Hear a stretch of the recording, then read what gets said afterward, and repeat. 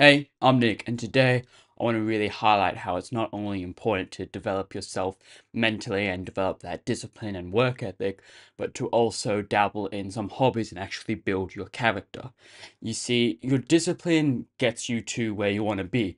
If you imagine a goal or a place you want to be in the future, that can really only be achieved with the work ethic and discipline that you build up yourself. And so a main thing should be developing your discipline, developing working hard on things and being productive.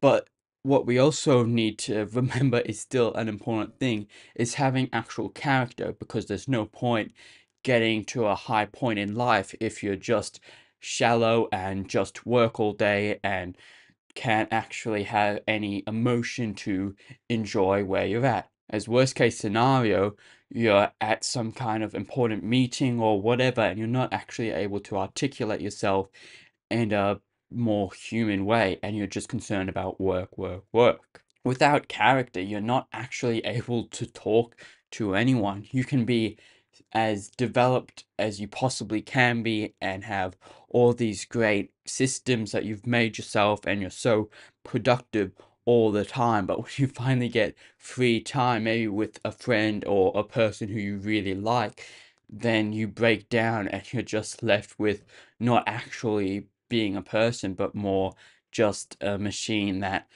does work and that's it. But in general, your discipline is your work, and on the other side of the coin is your actual personality, and your personality is your actual stuff that you enjoy from your heart. And what that would look like is your hobbies. Your hobbies decide what your character is. So therefore, if you haven't already, you need to figure out some hobbies to be able to do and get good at in our free time after we've been super productive. But of course, if you're like me and you don't really see any point in just doing something for fun, and you're just focused about being productive all the time and trying to work on systems and try and get a lot of results and really focus on your goal, then we still need hobbies. We still need something to talk about that isn't just work. And so hobbies range from everything. In fact, stuff that you do for work, someone else may do for a hobby. If you're obsessed about becoming a software developer and you make yourself sit down and work and figure out how to code, then on the other hand, there can be someone who just legitimately enjoys it, and their hobby is that they like computer stuff. Or you could be someone who thinks that they need to practice basketball and they're becoming trying to get as good as they can be on basketball.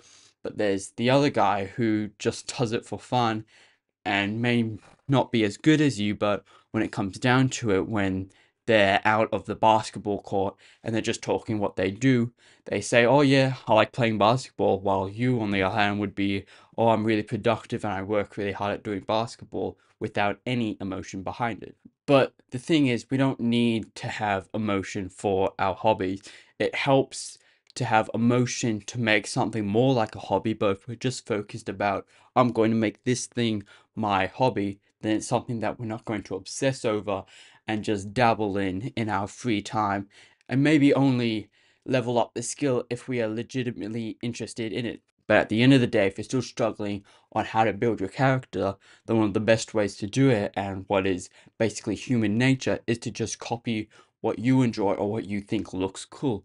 If you see someone who's playing the guitar and you're like, damn, that's a cool thing, I'm interested in that, I actually have the gut feeling of I want to be able to be like that guy, then go out and learn how to play guitar, because at least then you'll still have some kind of emotion behind it. Or if you see a guy who's really confident and suave in his speech and he looks like he knows what he's talking about, then dabble in the things that he knows a lot about and form a well-rounded opinion on all the matters, so that you're actually able to come across as confident and suave like the other guy. It's just built in to be able to adapt to what we see around us. So the next time you're walking around, in order to build that actual character that is separate from you being productive, the other half of yourself should be someone who has a hobby, someone who has interests.